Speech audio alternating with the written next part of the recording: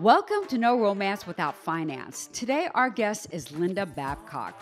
Linda is a behavioral economist focused on understanding behaviors to women's advancement in the workplace and developing evidence-based interventions to promote a level playing field. She is the founder and director of the Program for Research and Outreach on Gender Equity in Society, which is called Progress, which pursues positive and social change for women and girls through education, partnership, and research. Linda is the James M. Walton Professor in Economics at Carnegie Mellon University and the author of Ask For It, How Women Can Use the Power of Negotiation to Get What They Really Want, and Women Don't Ask, Negotiation and the Gender Divide. In this episode, Linda talks about the true root of the gender pay gap and how equitable distribution of labor can help us close it. She also talks about the double standard of acceptable workplace behaviors, like why men can be the boss but women are bossy, and the proactive ways women can ensure their work is recognized and valued in the workplace. And most importantly, she talks about how to negotiate your salary like a pro. Hi, Linda. Welcome to the show. Hi, Pattie. I'm so happy to be here. I am so excited to have you on because you are an economist. And so you have street cred as to back up everything that I've been saying about the gender pay gap, to back up everything that I've been saying about women asking for more money, negotiating more salaries. And, you know, one thing that I really want to talk about is the gender pay gap, because I know that you've done a lot of research on that and you've actually written a book about it. Am I correct? I have several books, one about negotiation, which you talked about, how women need to negotiate for what they want. And my latest book, which came out last year, is called The No Club. And it's about how men and women spend their time at work. So we can get into all that too. Oh, yeah. I would love that. Definitely. Let's get into that. So when we're talking about the gender pay gap, okay, some people say that, this is not something that women should be really concerned with because it is the organizations that should be just paying women more, that they should figure out, okay, who's getting paid what, and if a woman is being paid less, they should pay her the equivalent of her male counterparts. And I don't know if I buy into that, so I kind of want your ideas around that, because I think we women, yes, that ideally is the case. But since that's not the case now, we kind of need to take our destinies into our own hands and ask for the damn raise, ask for more money, make it known that we deserve more. So where do you land on that, Linda? Well, maybe I'll start at the beginning. All right, let's start at the beginning. I love it. And think about what the wage gap really means. Okay. When you think about the wage gap, there's really two pieces to it. And I call it apples to apples and apples to oranges. Okay. The apples to apples part is you take a man and a woman, they have exactly the same job. What's the difference in their pay? That's one measure of the gap. And that part of the gap is actually pretty small. We don't have a lot of unequal pay for equal work. And there's some, there's of course some, but that's not really where the discrepancies come in. It's that men and women are doing different kinds of work. And so they're being compensated differently. And this is actually a real problem because women's advancement is lagging behind men's advancement because they're given different duties that aren't the productive duties, the really big money duties, the really noticeable duties. And so that's what's causing them to lag behind, is that they're not being allowed to do the work that will get them ahead to the next level. So that's really the bigger part of the gap. Interesting. Was that men and women aren't at different levels because they're doing different kinds of things. Okay, so how do we fix that? What do we do about that? Well, that's actually what my latest book is about. It's about how men and women spend their time at work. And what we find in our work is that managers are assigning women what we call non-promotable work. Okay. So let's think about what that is. It's things like helping other people with their work, getting people up to speed, training, sitting on different governance committees. It's not the what we call the promotable work, which are things like, billable hours, things that are central to the mission of the organization. Men are more given that work. And so when it comes to looking at promotions and raises, men appear to be more productive because they're given the work that allows them to be more productive. And so what we have to do is start changing the way we allocate work and make that even, and then women's wages will follow. And why do you think that's happening? Why do you think women are given those tasks that are not promotable? Well, it's kind of like a gender norm. So if you think about some of this work, like helping others, like who are you going to think of to assign someone to help others with their work? You think of a woman first.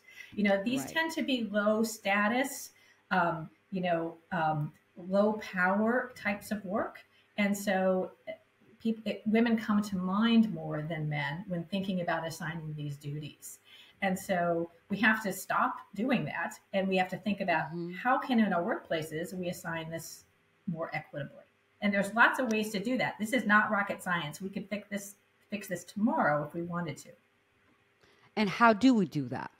Well, think about all the duties that are a manager needs to take stock of, what is the work that needs to be done and make sure that it is assigned equitably across men and women. So, you can rank these tasks in terms of their promotability. How important is it to the organization? How visible is it? Does it use specialized skills that really let an employee shine?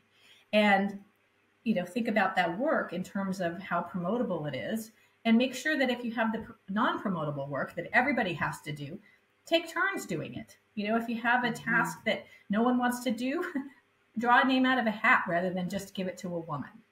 And so really rethinking the way that work is assigned is what we're going to need to make the next set of progress on closing the gender wage gap. And how does a task become promotable and non-promotable? So I understand what you mean by that certain task, like help training others. But what is the promotable task that, for example, a man is doing that will help him get promoted? Well, let's think about particular occupations. Maybe that's easiest, to get some really concrete examples. So let's say that you're a lawyer. What is promotable in a law firm? Time you spend with billable hours, time you spend with clients. Okay. That's it. Pretty much everything else is non-promotable, but there's a lot of that other stuff, right? Right. Someone has to serve on the hiring committee. Someone has to train the new people. Someone has to, help coworkers resolve conflicts. I see. So it's pretty easy once you take any given job to really distinguish what the promotable part is and the non-promotable part. Our brains just aren't used to thinking that way. And we really have to start orienting ourselves towards distributing that work more equitably. Wow, that's a really, really interesting way of thinking about it, Linda, because I had never even thought about it that way. And, when I was running a team, we would have new people come in, and I had the men, unfortunately, in finance, most of the people on my team were men anyway, right? but I had the men trained just as much as I had the women trained. And I didn't even think about that. Yes, you know what? This is something that's taking away from them being able to produce more loans, which is the promotable task, right? Exactly. Yep. Right. Versus them training this person, which is a non-promotable task. So I just think that really just opened my eyes to something that I'd never even thought about. And, Pattie, this happens in all kinds of occupations. We talk to a bartender, and the owner of the bar always gives her the duty to train the new bartenders. Okay. And what happens when you train a bartender, you have to share your tips with them. They're working alongside of you. You're sharing their tips. You're going to get paid less than the other bartender who is just serving drinks. So you really can think about it across all occupations. It's pretty easy to then identify what the promotable things are and what the non-promotable things are. Wow, that's really brilliant, Linda. Thank you for opening our eyes to that. And now that we have that concept in our minds, what do we do when we're given the non-promotable task? Yeah, it's great. It's a great question because women are asked to do more non-promotable work than men. And women actually say yes more than men do. Women are expected to say yes, and there can be backlash against them when they say no. And so we're really forced into this no-win situation where we're asked to do these tasks. we feel pressure to say yes. And so we end up with these tasks. So you can, this is where negotiation, it plays a really important role. And so if I'm asked to do a particular task, I can say, oh, that's great. I'll do it this week, but why doesn't Sam do it next week? You can kind of put a time limit on it, and so that you can rotate it. Or let's set up a rotation schedule. If someone needs to be training people, let's set up a weekly schedule or a monthly schedule and rotate that across all the employees. So that's the time to use your negotiation skills, is to really make sure these tasks aren't yours forever. Right. Great ideas. Great ideas, Linda. This just opened my eyes. This is amazing. So I want to ask something else about the pay gap. And a lot of arguments have been centered around, it's not just the promotable task versus the non-promotable task, but the pay gap is there because women just do different types of work that women like to do, or apply to do, or like to do work that pays less. Is that accurate? Because you were saying, for job, pound for pound, right? The pay gap is really not that great. Yeah, it's not large if you're taking, the same work for the same occupation. The pay gap isn't that large, but you're right. Women do go into different occupations.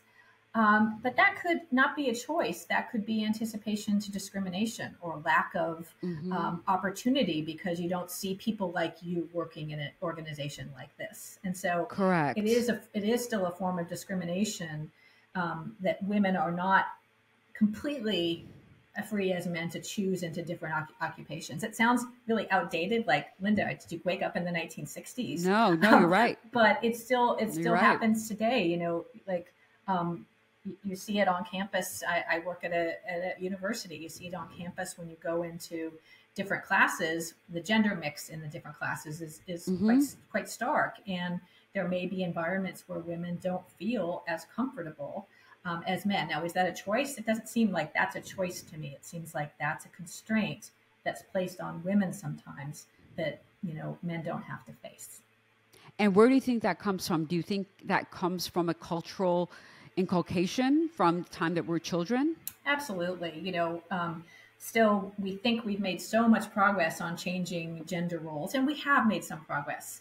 But we're not where we need to be in terms of having equal opportunity. And, people use that word a lot, and I think it's, sometimes a little bit seen as passé.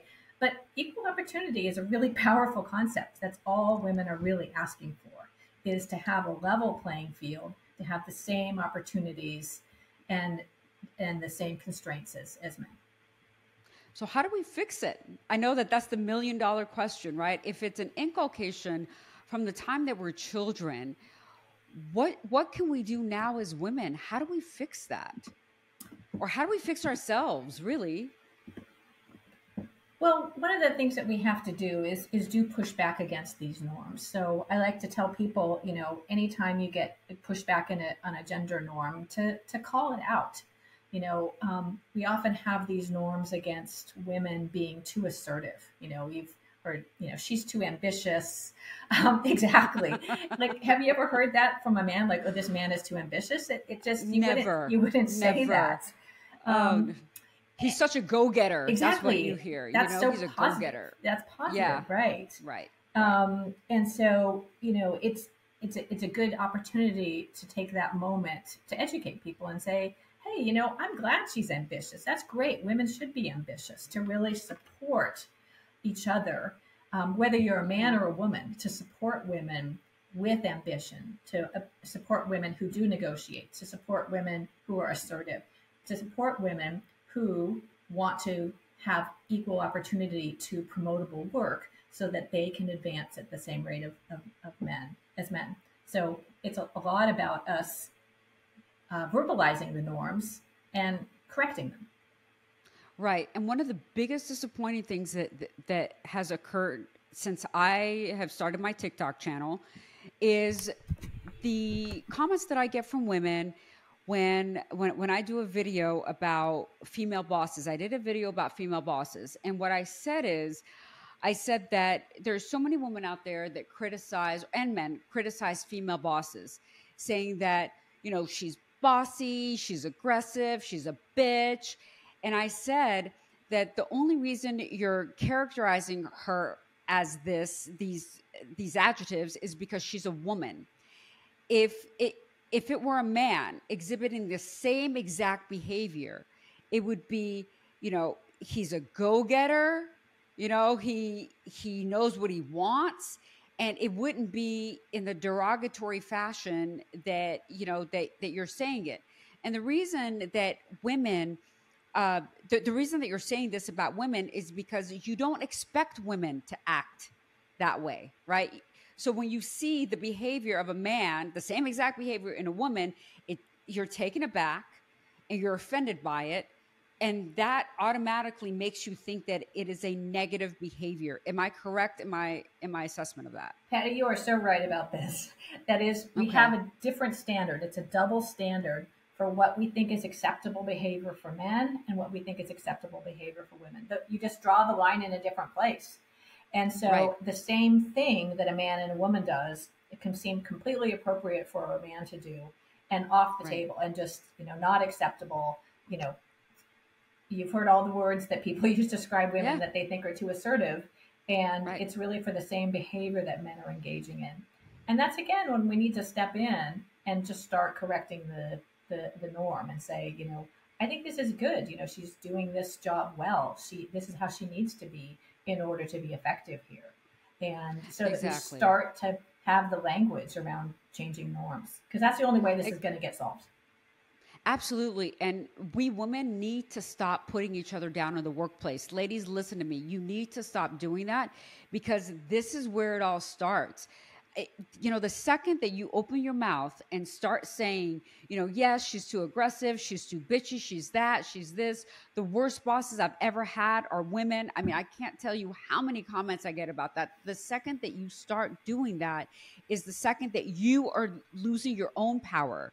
You are shooting yourself in the foot. You're preventing yourself from getting that promotion. You're preventing yourself from getting that raise, because, when one woman loses, we all lose. And, Linda, I remember this story when I was working at another organization. There was a woman there that she was tough, but she was fair. She was really tough. And the men that worked under her, and, I'm in finance, again, male dominated industry, right?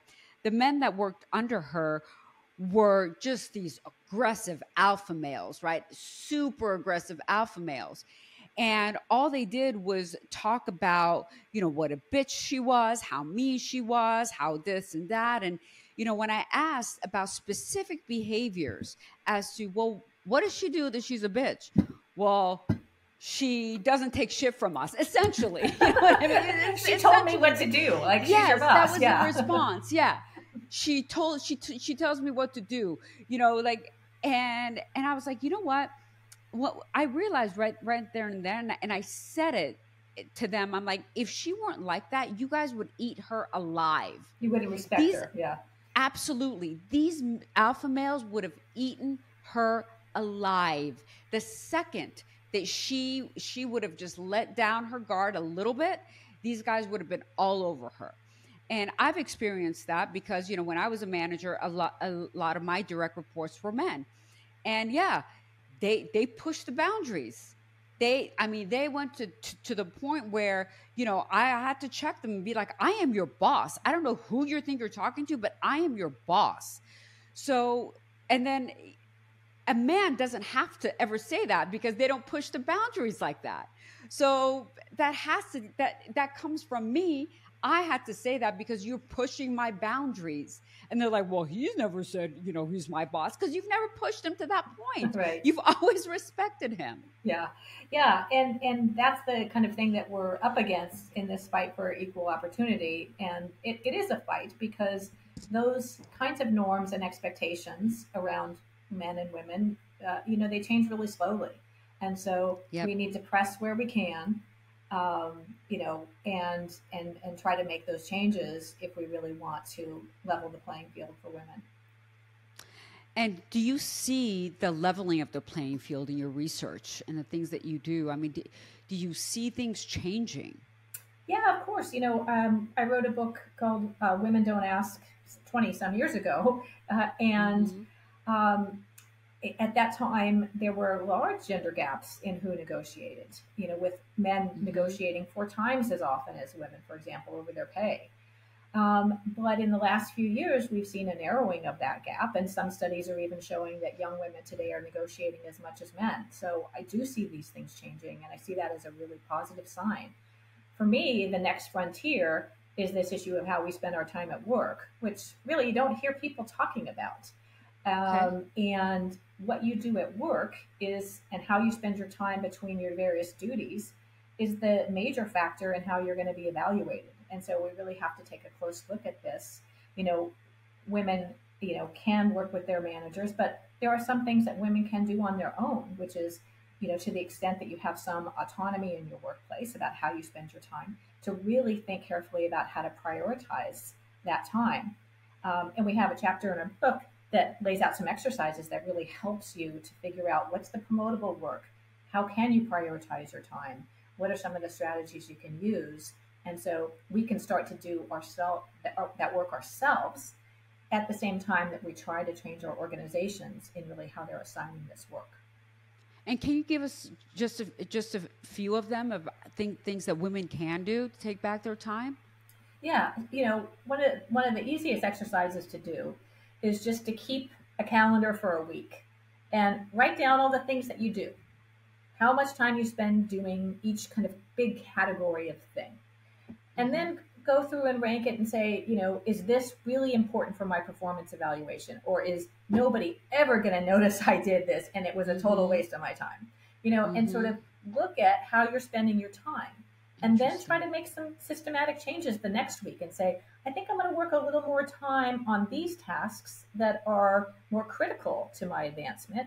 And I'm going to try to maybe do a B+ job on these other ones. Not everything has to be an A+. So, or can I find a way to rotate this off to someone, And so you begin to reprioritize and remanage your schedule in a way that gets you to focus on really what the most important things are for your advancement. Great. That's great. And do you think that some of the fact that we really don't advance is because we don't brag about ourselves enough? Like, I think a lot of and you were saying it, and this kind of goes hand in hand about the tasks that we accomplish. But what I notice in the workplace is the second a man does something right, oh my gosh, he is bragging to everybody, including me. I'm his boss. Look at all these wonderful things I've done. And the woman, just as accomplished, just kicking ass too, doesn't really brag. And I've noticed that. And do you think that's the reason that we're not getting promoted? Well, it certainly is an issue, and there's a good reason for it. It's not that women aren't thinking about, well, maybe I should take some credit here. But again, it comes back to these norms. There tends to be a lot of pushback when a woman advertises her accomplishments. Is she's seen as as pushy or boastful? Yeah, exactly. She's a braggart. And so, this is another thing where we have to change norms around, but also this is something we can do to support each other. We can call out something that someone else did, or, if you're in a meeting and you can say, oh, Pattie, that was so great that you did this. Like, that was really, really nice. Why don't you share that with the group?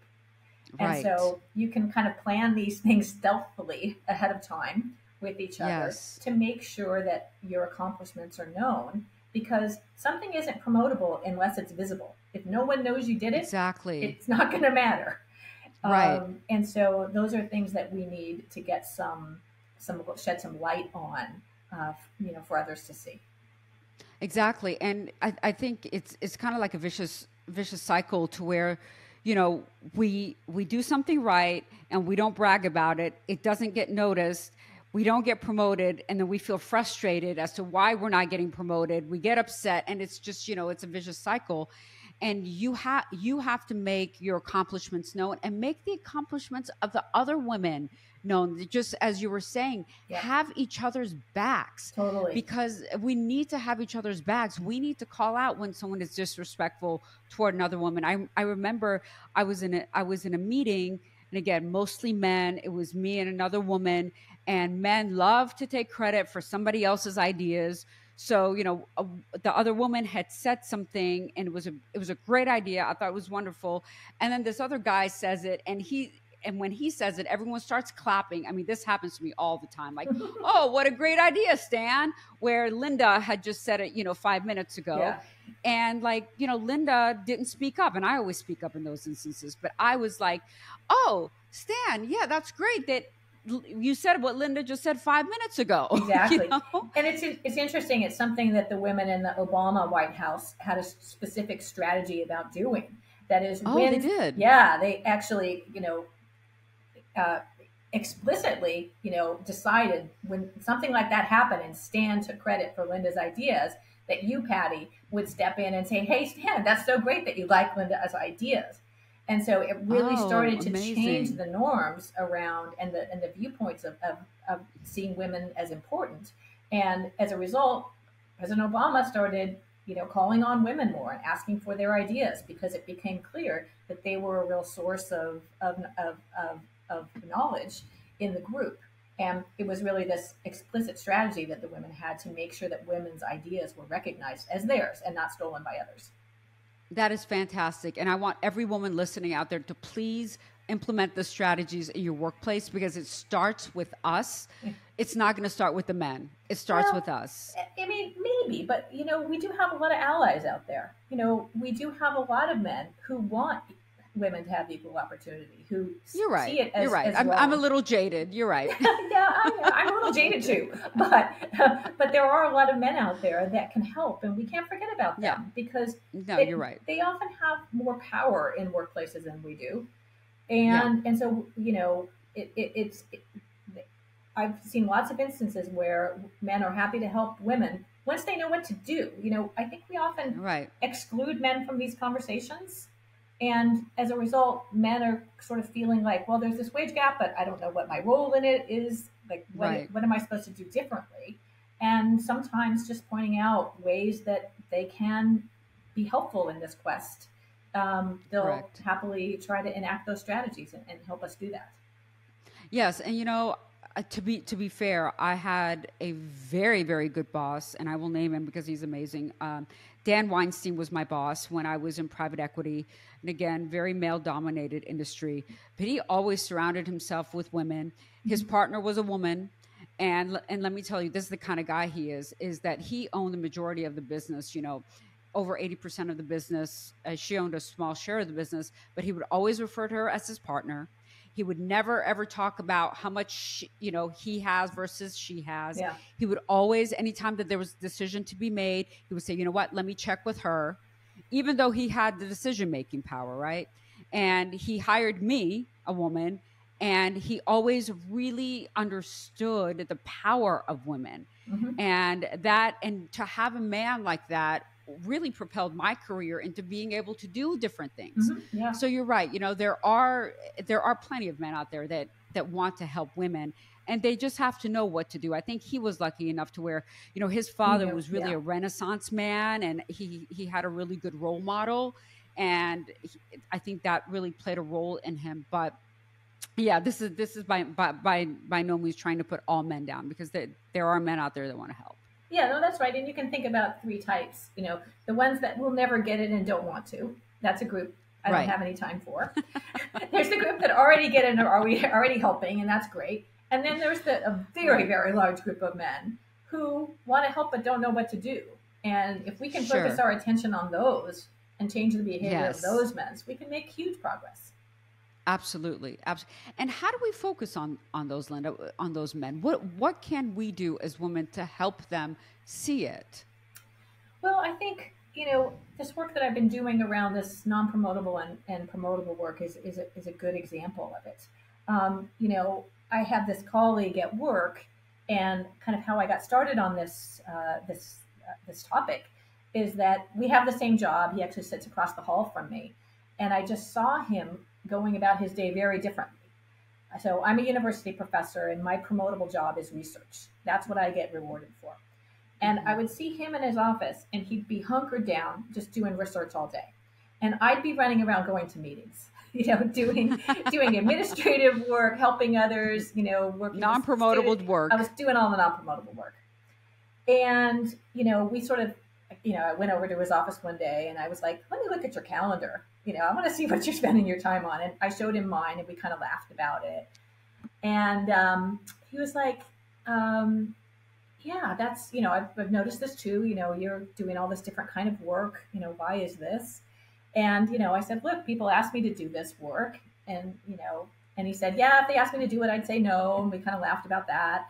And then, we had a really honest discussion about him starting to realize, wow, when I say no, that probably means someone's going to ask you, Linda, and you're going to be forced to do this. And it was kind of like a light bulb going off for him. And he really started thinking about how his behavior was affecting his female colleagues around him, and started doing things differently by agreeing to do some of these things and taking on some of this work. And so he just hadn't thought about it. It just wasn't in his language. We didn't. Yes. And so the last thing he wanted to be doing is hurting his female colleagues. Mm-hmm. And he didn't really realize how he had inadvertently been doing that. And so little conversations like that can make a big difference, I think. That is phenomenal. That is a phenomenal way of doing it. And yes, you're right. And, at the end of the day, everything comes down to open and honest conversations, and not being afraid or intimidated to talk about how we feel and what we're thinking, even in the workplace. And I think once you're able to be vulnerable and not afraid of having those conversations, so many great things open up, including someone being like, yeah, you know what? You are doing all the other crappy work. Yeah, exactly. That maybe I could help you with. Yeah. And, at that point, I was pretty high up in the organization. So I felt I had some ability to have that conversation, and maybe other women who are lower in the organizations, or maybe aren't as privileged as I am, to have those conversations. It may be harder. And so we, women and men at more senior levels with more ability to have these frank conversations, need to be really doing that to look after our younger colleagues. And absolutely, frankly, mentoring younger colleagues about this issue. Every time I go talk to a group, I talk to the junior people and say, look, you got to really pay attention to how you spend your time, and you really need to manage this and your workflow in the right way in order to get ahead. Well, that's going to be part of the conversations I'm going to be having with every woman, really. Oh, good. Going forward, because is just so eye-opening for me. So one last thing I want to ask you, because I know that every woman wants to know the best way to negotiate their salary. What is the best strategy for a woman to negotiate her salary? How do we ask for a raise? Yeah, it's not rocket science. It's actually pretty straightforward. And, there's a lot of great negotiation books out there. I can recommend a few, but think about it in terms of just a few basic steps. Okay. The first is to think about what you want. All right. Now, it may not actually be salary. If you want to be earning more money, you certainly could say, well, I'll negotiate about salary. But actually, a better way to potentially to earn more is to focus on this promotable work and have the conversation with your boss about how you spend your time. How can I do the things that help me advance in this organization? How should I be spending my time? And that can lead to better opportunity in the future, in the long run. In the short run, though, to negotiate your salary, you want to do your homework first. All right. You want to find out, what is the market for people like me with the skills that I have? And that can be anything from doing a theoretical job search, going on different websites, finding out what jobs you could get and what you could be earning to sort of calibrate where your salary should be. The other way to do some research is internally, to try to find out where you fit in the pecking order of the salary schedule at your organization. And organizations have different norms about this. Some organizations are going to these, very public salary matrices where you know what everybody else earns. And then it's easy to know if, you're underpaid relative to your colleagues. But if you don't have such a transparent salary schedule, you can ask people what it is you think you should be earning. It's often dicey to ask someone what they earn. So if I said, right, Pattie, tell me what you earn, that puts you in a very uncomfortable position. Absolutely. But I might say, hey, Pattie, my job. What is it you think I should be earning?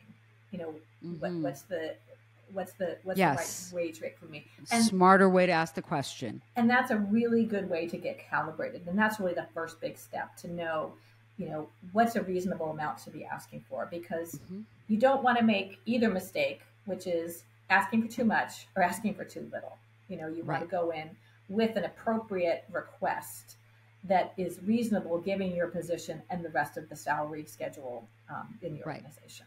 And so to then make that request, but you also have to remember it's an exchange, that your employee will likely want something for that. And you need to be prepared to think about what that's going to be. How is it that you can contribute more to the organization? What can I be doing differently? How is it that I can get this salary? What is it I need to do? What metrics do you see I need to reach? And so to have that as a conversation, rather than here's what I'm asking for, it's yes or no. It's I want to be at a certain level. How is it we can get me there? What are the things I need to do? So it's more of a dialogue rather than you're not haggling, right? You have a conversation.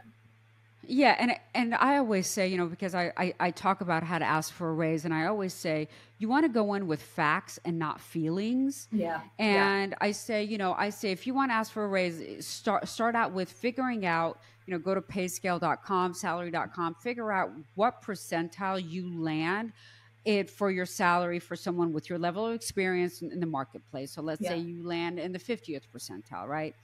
And then I say, when you go in, make an appointment to meet with your boss, but also have a list of accomplishments that you've done, the promotable skills. I'm going to start using that term, right? Good. Yeah, the promotable skills, right? The list of accomplishments and how that's contributed to the organization. Like if you've worked on a project that increased the sales of the organization by 10%, you talk about that.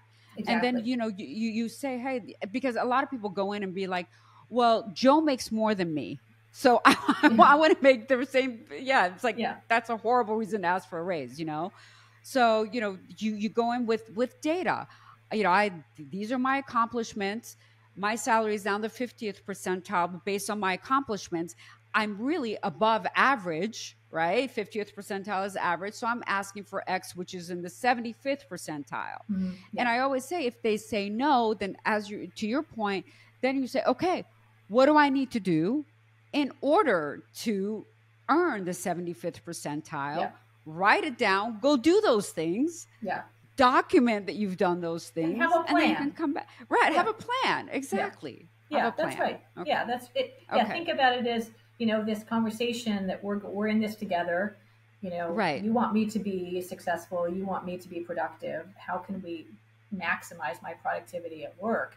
And having that conversation at that time about how you're spending your time and what are the things that you could be doing that would show more value, Right. And you really want to think about this as, what are the really special skills that you have that you bring to the organization that are valuable, and make sure you're spending time using those skills rather than using the skills that anyone could do who maybe doesn't have those skills, because that's not the best use of your time, So really thinking about, where is my value added and how can I really focus on those activities that make the most of that value added.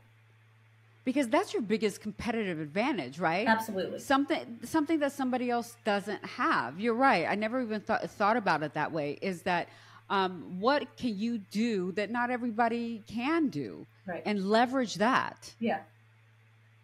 Yeah, exactly. That's great. That is great. Linda, thank you so much for being on the podcast. You have really, I'm telling you, by the information that you provided to us, you've really helped a lot of women out there today just try to reach financial independence, level up in their careers, level up in their jobs, not being afraid to ask for a raise, how to do it, and really started thinking about what tasks are they doing on a daily basis. I'm even thinking about all the shit that I'm doing every day that's not a promotable task. My God, are you kidding? Yeah. So Oh my gosh. So you've really taught me a lot. So really thank you for joining the podcast. And to the listeners, thank you so much for joining us. Please make sure to subscribe to the podcast, rate the podcast. That's the way that we keep it going. And until next time, never forget that a man is not a financial plan. Linda, thank you again. That was a pleasure. Thanks, Pattie.